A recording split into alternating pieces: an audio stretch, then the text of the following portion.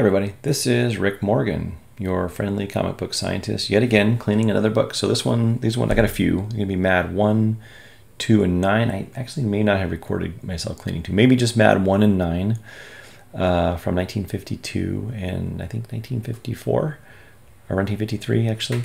And you can watch me clean them. They're old, precious, delicate books, and the owner of these books is not me, but he has graciously given me permission to show what I do with these books online. So you can see what's going on, what we do, and how the work is done, how the sausage is made here. So I hope you enjoy it and take from it what you will. Take care. Bye-bye. Hello, folks. So we have here a Mad Magazine #1 from 1952, and this book is it's in fair poor condition. It's like a 1.5. It might be good, but I don't think so. It's got accumulation of creases that add up to 2/3 of the size of it here, and we have I don't even know if that's bindery tear. That's a split. We've got tears here, tears here. There's some wrinkly text here. It says 100. I don't know if you can see that there's a little bit of foxing or staining. We have massive discoloration, creasing, and this is like severe. You know, it's the whole cover. So, and the spine is not aligned properly. So we are going to start by cleaning it, and then after we clean it, we're going to press it and address these wrinkles and planarity. So this is it. Let's take a couple pictures. And okay, so we're going to start by getting this book warm. This is a great book. I love this book. Happy to have it. This top plate has been pre-warmed, and we are going to just get this book a little warm. We are not going to put a lot of pressure. I'm going to turn the pressure down. That is not what we're doing right now. We are just getting the book warm to help clean it better. And as soon as this temperature stops going back up, and that's going to sink. That means the book is acting as a heat sink, and it's going to go up in just a second. There it goes. Now, the book has absorbed some heat. I'm going to open this up. This cover is going to push this out of the way here. And get this. There we go. And see how the book is kind of rising up now that I've warmed it? This means that it's not a lot of moisture in it. So see how it curls like this? It's a wet book, which is good. We want it to be a wet book. And we are going to start. You notice how I don't have gloves on because I need to feel where the soil is in this book, and there's quite a bit here. There's a lot of fingerprints and soiling. So we're going to get some Immaculate. And the first thing we're going to do is, now that the book is warm, we are going to put this underneath it, and we are going to find some of this dirt. And it's not going to come off right away. But it will come off. So we want to work with a clean book because we don't want to press the dirt into a clean book, and then it's harder to get out. So that's why we press it last.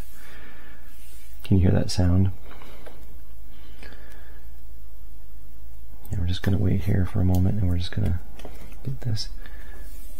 And this stain here is coming out, so we got that. And we're getting it. The dirt's coming.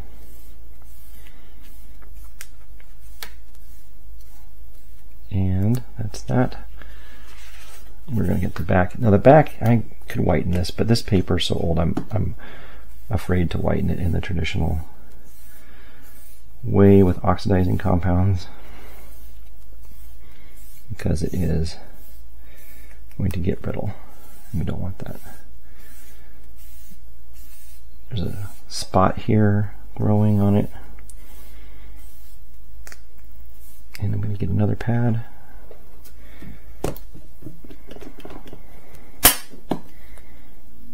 Okay. And we don't want to put this in the press now because a lot of this would stick in the press itself. We gotta let it dry out for a while. And then we're gonna fix the spine. So much of this dirt comes off. I mean, we could clean a lot of this, I guess. Yeah, there's a lot of dirt coming out, but I'm not gonna try to de-yellow this. I'm afraid of this paper. It's very old and brittle, and I don't want to clean it, over clean it. So we're just gonna let this sit like this.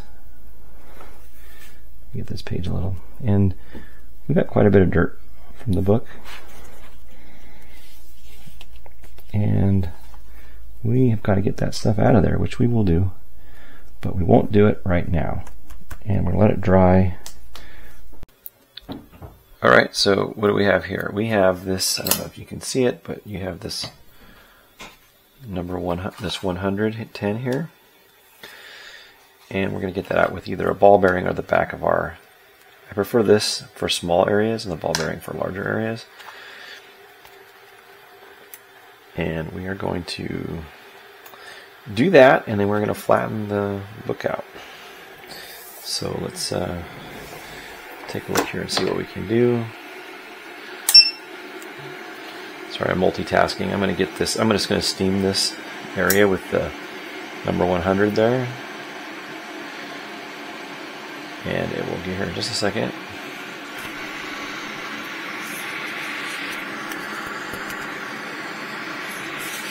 I'm going to pause this. I'm going to go ahead and steam this in the front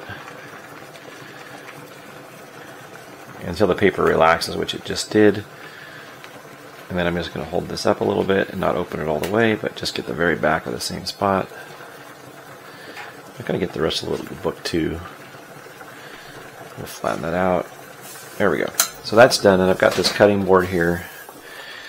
And see the 100 there?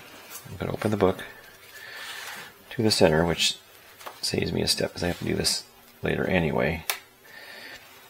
This book is a little rough, but I just want to make sure we don't hurt it any. And we are going to open it to the middle, which we've done. And I'm going to put a little marker there. And we are going to find that 100. It's right here. Okay. And I'm going to get it a little bit wet. The purpose is to make it more pliable. And we steamed it a little to make the paper relax generally, but now we're really, see how it's wet right here? And then we're just going to rub it a little bit in a figure 8 with a sheet over it. Hold on just one second here. I'm going to start with this in very light pressure. Let's see if that helps take it out. And it does. Quite a bit, really. Yeah, a lot of it's out already, actually. And then just use the back of this scapula. And sometimes I do like a figure 8.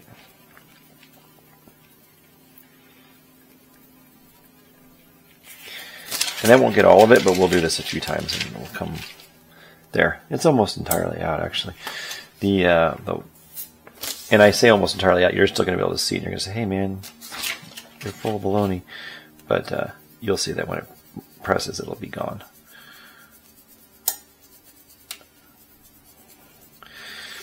There we go. See that? Now, and then here, you can barely see it. Yeah, so that's what I'm just going to do this a couple more times, and then there may be a few pressing cycles in this book for us, but that's going to help out a lot with that guy. Now, there we go. It's almost entirely gone. So we have to push this book flat so that we can correct the spine, which we will do very shortly here. And we need to do this. We need to get it steamed first, which we're doing now. I'm going to open the book up.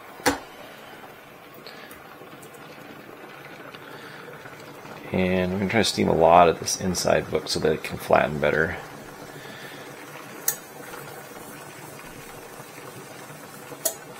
And I kind of get along the pages here. I mean, we could go through and do every single page, but it's really not necessary. This book's spine is so broken that I'm not sure it'll accept a new curve at all. So let's try this. And the thing we're going to do is we are going to press this board flat. Well, now this book is bigger than our press when done this way, and that is okay. We're just going to put a board right here, and I'm going to put a little piece of paper between it and that first, and we are going to flatten this guy out so that we can reform the spine. Don't worry about this here because this isn't actually going to touch the book. It's only touching the board. And I'm going to let that go for a little while. Alright, so that book is now flattened. Let's take a look. Definitely flattened. And guess what? R100 is completely gone, like we thought. So we got that out. Nicey nice. We are now going to force the book to a new, while it's hot, to a new rounding, and it's going to go like, we're going to put this chamfer board right on the staples, and we are going to force it around, and we are going to take the book here and put it with a board on top, and we are going to press it and turn it on for another 600 seconds, like this. And that will start us our new spine alignment, which is going to be square.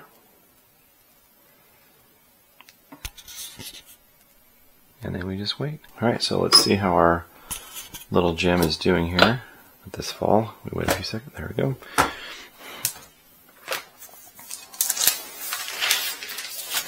Comes the paper, the paging, paper. How's our book looking? It looks pretty good. There's still some dirt here, we can see, and there the back looks pretty straight, honestly. The spine is definitely straighter, although not perfect, but that's what we get. We don't throw a fit. We cannot make that straighter because some of that's, yeah, we can't make it any straighter than we did.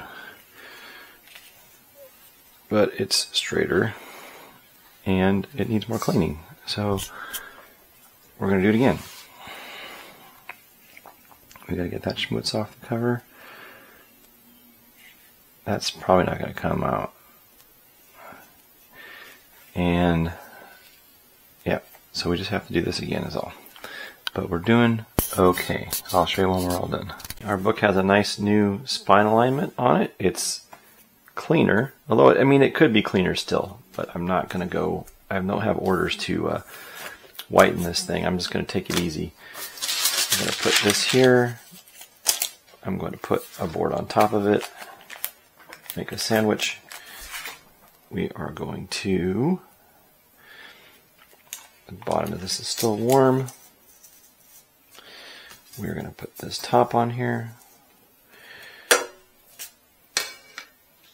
We're going to come back and press, and it should be a lot colder, about 150 probably. We'll see here what it looks like. Oh, 156, it should drop pretty rapidly. There we go. Right. And then about right now it's going to start going back up. You'll see. Increase temperature. And from here it's a standard press. Here it comes. What do you know? Well, that's that. I'll show you when it's all done. It'll take a lot longer with this on it, but it'll be a lot safer. We plop this board on here, and we're just going to wait, see what happens. This is a 8-knit unit, and we are going to bring it around. I got to fix that spine roll in particular, but fix it we will. So let's take a look at our MAD #1, which is a beautiful book, by the way. I really like it. And it looks pretty good now, I think. So, could we work on this more? Yeah, we could. Could we get that yellow spot out? Probably. It's a lot flatter, a lot plainer. I don't see the dirt spots anymore, so we're going to turn this book over. Then we've got some spine cracks here. This can be taken out with a little bit of cold pressing. We did straighten the spine out a little, but there's a lot of fold in it. Could we get all of this out? You know, could we make this look white again? Probably we could. This paper's so old and so brittle and already cracking that I don't feel comfortable doing that. Sometimes the dirt is actually part of the strength of a book. There's a little stain here too that's almost certainly foxing that I'm not going to remove. I don't want to do that because I don't think that the paper would hold up forever. I'm not going to dry clean it either. I think it looks okay as is. I like it. I'm actually quite happy. And here we go. Similarly, we have Mad number 9, and this one needs some mending, some paper mending, which you can actually have. I mean, tape is allowed up to grades, I believe, 3.5. You can see, we have to fix it here, and the front spine's really split quite a bit. There's like some bad splitting. This locks us in at like, not even a 2 probably, but there's a chip here. But this is, you know, a piece of history. This is a great book and needs to be preserved, and preserve it we will. I won't go through the detail on this particular book, but there's some dirt to remove here, mending, and general schmutz cleaning, and I'm happy to do it. It's a beautiful piece of history, and I'm glad to have it, and I will do my best on this one. How fun. So what we have here is a book that I'm going to mend a little bit, and you can see this is mending tape. It's like archival mending tape, and once it sticks to this paper, you'll never get it off again, so don't try. But I'll show you what I'm going to do. And you can do this to like join books together and things. This book has got a really brittle paper. And you can get up to about a 3.5 or a 4 CGC, and they ignore tape up to certain levels. And this book is clearly far below that, so we're not going to have any problems with it. But what we're going to do is we're going to work this tape into here. And we are going to cut tape a little bit longer than we need. This is very difficult stuff to handle. If you've never done it before, it can be a huge, huge headache. And so I'm going to cut this not quite to the edge of the paper. And this is a little long. And right there. And we're going to cut it at an angle this way.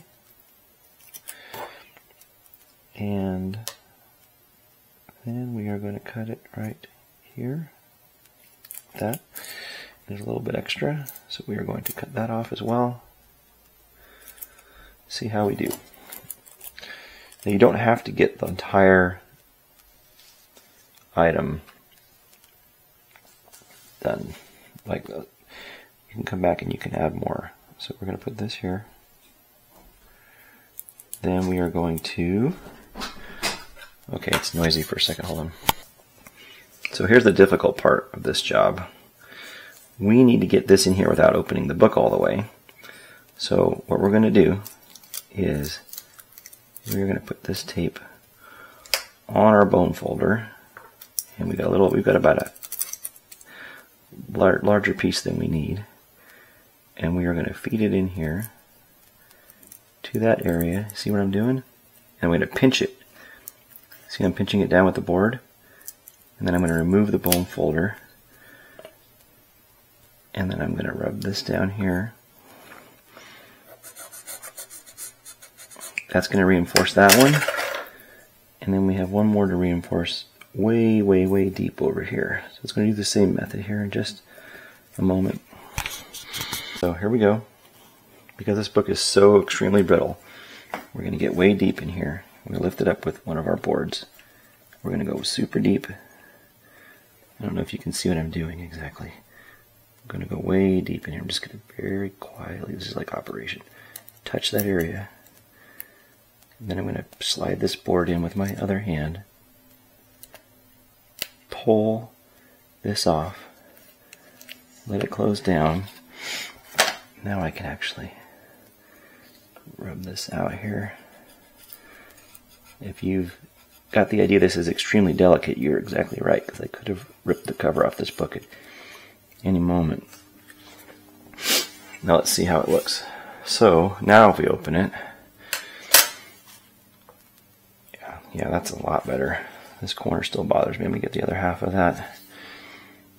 Yeah, I mean, it's not, you know, it's not great, but it's not going to fall apart like immediately. I mean, I might not even try to make these transparent, because sometimes you heat those things, they become kind of sticky to the other side.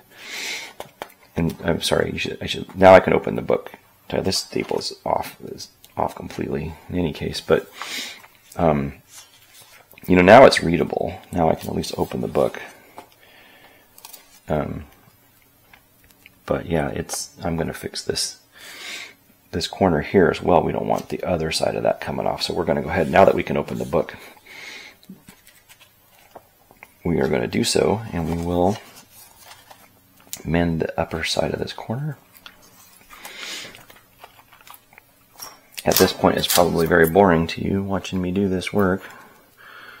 But again, CGC allows for mending tape up to a surprisingly high grade. So, and this book is definitely a goner without it. So we need to have this on here. I'm going to go ahead and put this, remember, line it right up to the edge of the corner.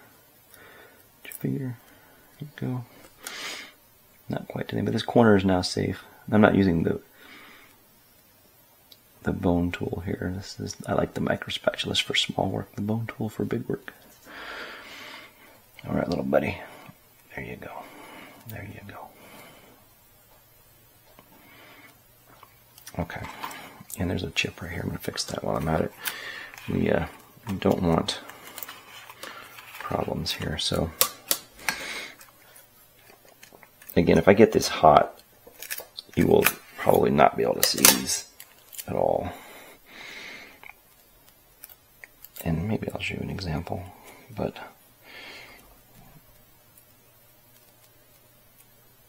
I've got to get really careful. Okay. Yeah, this is why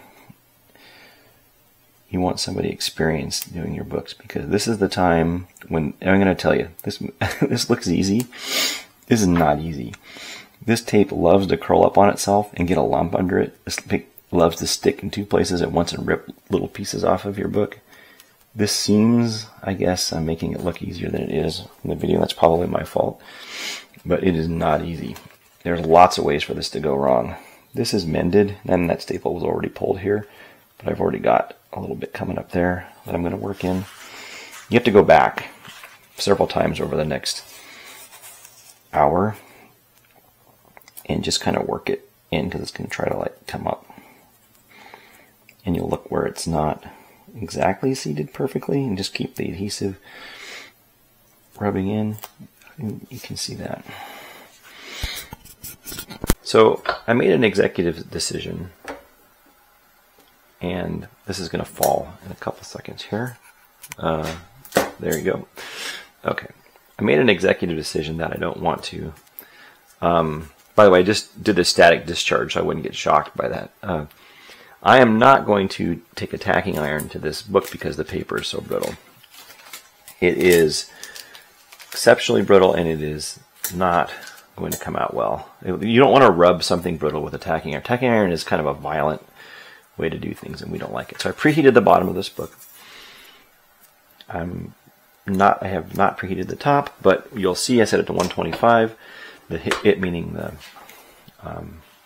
pressing thingy, and it's going to drop. The temperature will drop here in a second, and then it will come back up. There you go.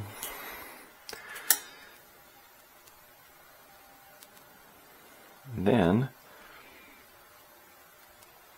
I'm not going to press this for long.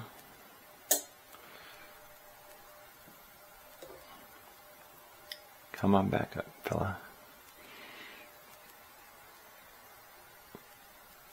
Just get the temperature. I'm just going to go for about 10 seconds. I'll just start my timer here.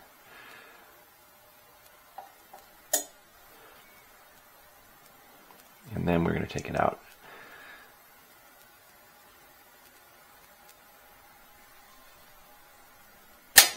And I'm going to take it off. And we did it this way because of the because we would normally use a tacking iron, and the purpose of this, what we're doing here, is to get the hold on, we're gonna let that paper drop. There it goes. We've got underneath here. We want to make sure that that's going off. Okay, good. We don't want any paper hanging. One of the reasons we put this is to keep scratches from transferring from the top board to the page, but we also don't want the book to hang up on that metal, which it is wont to do. You see the pages have curled up here. That means we're going to need a cold press to get those out, but if we look on the back now, these are less visible than they were, and we're just going to check to make sure everything's going okay.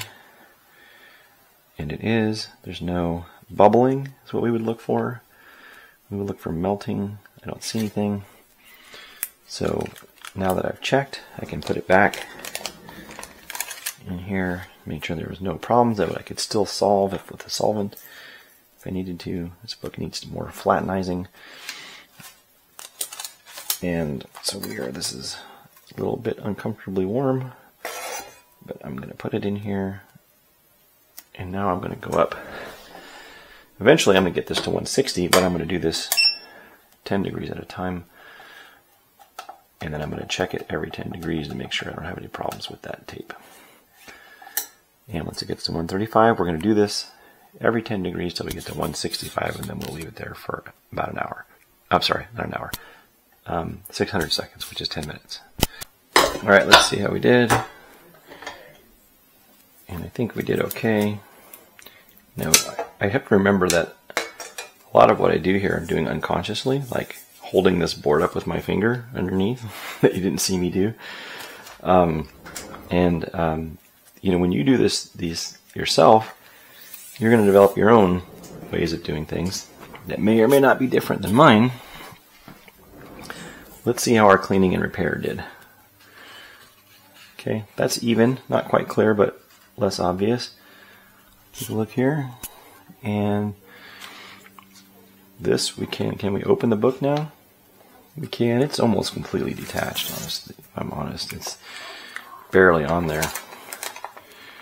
But it's there.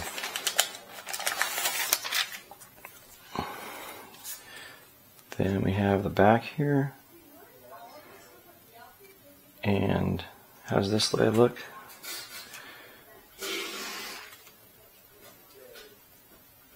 It's pretty good. If this did become detached, or it is, I'm afraid it's just barely on there. We could repair it. We could put a strip of mending tape down the middle here, or we could take some older paper and grind it up and fill in those gaps, and then we could poke holes and, you know, respine it. But that's a huge, huge job. Are these staples really bad? I don't know.